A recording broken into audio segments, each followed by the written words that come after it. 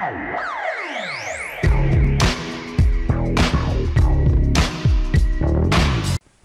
YouTube world, Homemade Game Guru back with another video. Now I posted two videos recently about how to make trading cards at home on a professional grade level and how to make your own trading card boxes or game boxes. And both videos have been very well received. And I've noticed that I've gotten a lot of comments and questions about how to get a game or a trading card set or a trading card game into the actual industry. That a lot of people, they've been inspired by the videos to make their own cards, to make their own card games, but they actually want to take that next step and put them out there. I know I have experience dealing with manufacturers, with distributors and retailers, and I felt, you know what, it makes sense for me to share my experiences with you guys and let you know some of the mistakes and some of the things I've learned so you don't have to make those mistakes, and it makes it easier for you to get into this industry.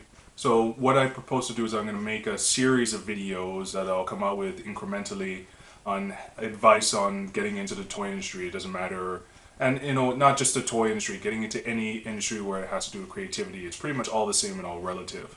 It doesn't matter if you're trying to get in with a big manufacturer, get them to do the work and you license it to them in return for royalties, or you decide to do it yourself and go after distributors. You know, and I'm going to try to share with you what I know, and hopefully it'll help you guys out. But to start off, I'm going to talk about trying to get in with the big boys, trying to get another company to make your product, your game, your idea, whatever it is, and in the hope of a lump sum payment and royalties in return.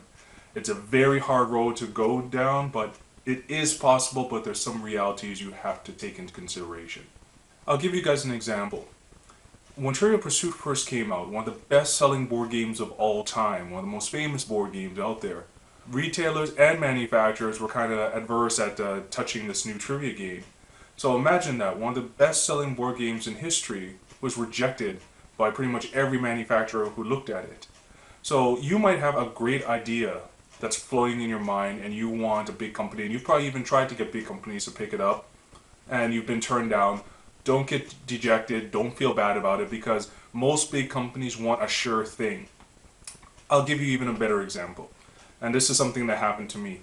So I sent my stuff to all the big boys, Hasbro, Spin Master, Mattel.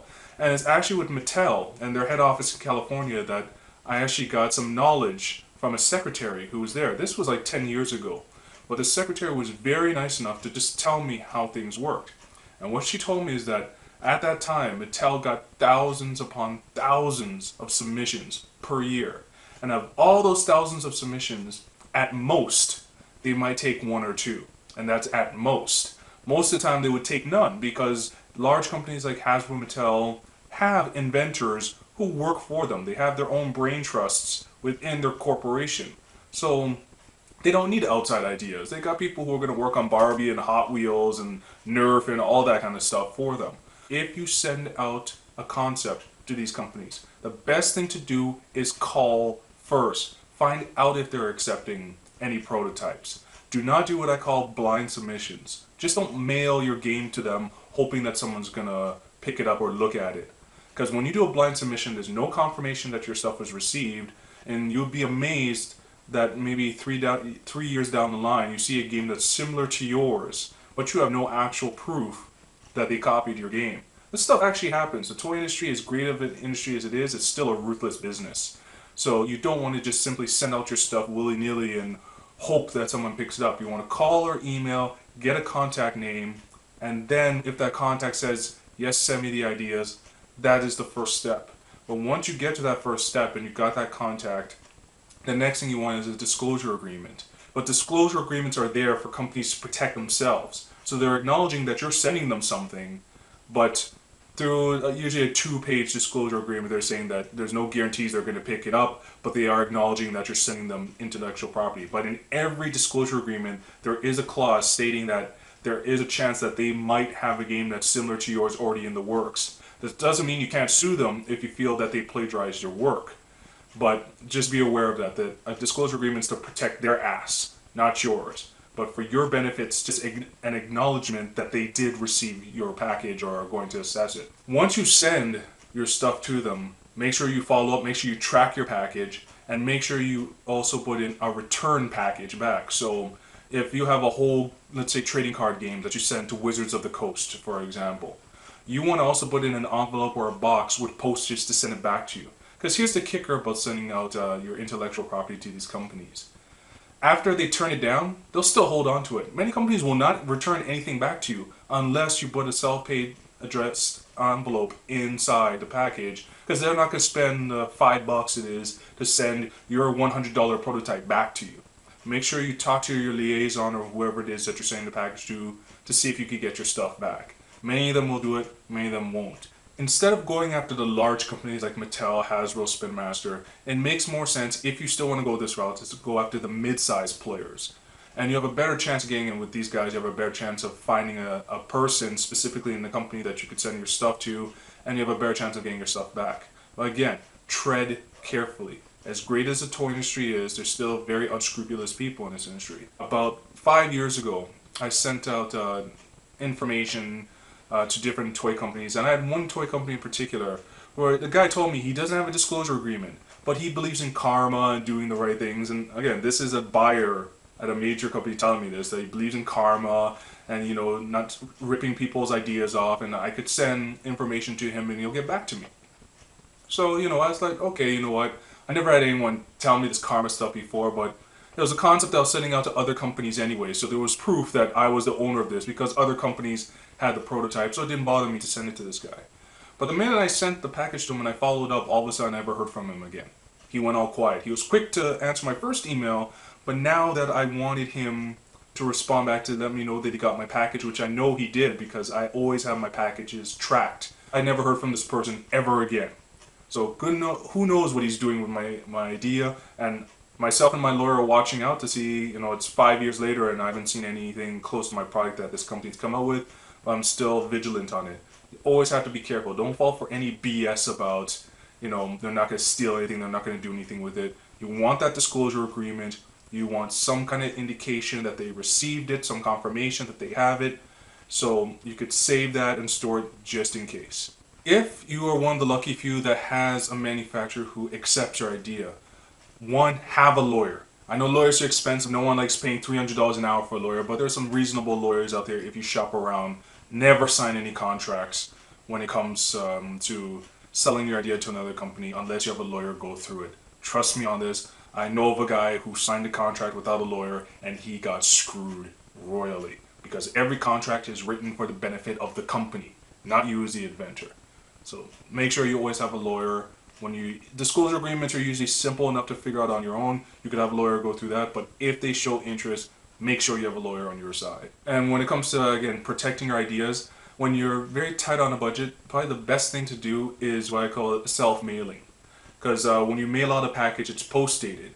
And many of you have already heard this. So you put all your copies of all your stuff in a package. When you go to the post office, you make sure they date it. They stamp the date on it. You mail it to yourself. So it goes through the system. It comes back to you with all the indications that it went through the postal system. And then you just leave it. That is your proof of, at least at that date, this concept was yours. So if someone else comes out with a similar concept later on, especially someone who you've dealt with and have seen your intellectual property, at least you could say, no. I have this package that shows that at this date, far before you came out with anything, I had this idea. Because a lot of people who watch my videos are trying to make a trading card game, it's about copyright. And I said, as long as you can show proof of when you created the document on your computer, or the self-mailing, or what have you, as long as you have proof of when you actually created your work, you are fine. You don't have to pay anything for the copyright. It's automatic by law. And thank goodness artwork, music, all that stuff is copywritten, so you're alright. Just tread carefully, think about what you're doing. Going after the large companies is very difficult. It is not easy. Most of the time you'll be rejected. Some of the greatest toy concepts and board games of all time are rejected by big companies. They want a sure thing, and usually you'll have to end up doing it yourself, coming out with the concept yourself. And then once it's selling and it's eating into their market share, the big companies will contact you to buy you out. And that's what happened with Trivial Pursuit, with some of the biggest games out there. Big companies like, oh, we didn't realize that this is actually doing well. It's already proven what it can do. Now we'll buy you out and give you a lump sum, maybe some royalties, and that's the end of it. So don't be discouraged. I would say try it just to learn what it's like to proposition larger companies. But when they start coming back at you saying they're not interested, no, don't let it eat at you. Take it as a learning experience, and you could take that to the next step, which is coming out with the idea yourself. If a company decides to reject your idea, ask them for specifics on why they're rejecting the idea. Many companies will just send you a rejection letter, which is standard. Pretty much it says the same thing over and over again in a couple of sentences saying that thank you for your submission, but at this time we are not going to move forward with your concept, blah, blah, blah, blah, blah. Some manufacturers will actually be decent enough if you ask them to tell you what was wrong with your concept. So if they don't like the playability of it, they think the rules are too convoluted, they don't like the look of the prototype, the artwork, whatever, that kind of feedback is pivotal in making your product even better. So if they're not interested, that's the point where you ask them, well, let me know why. Give me specifics so I can make my product better.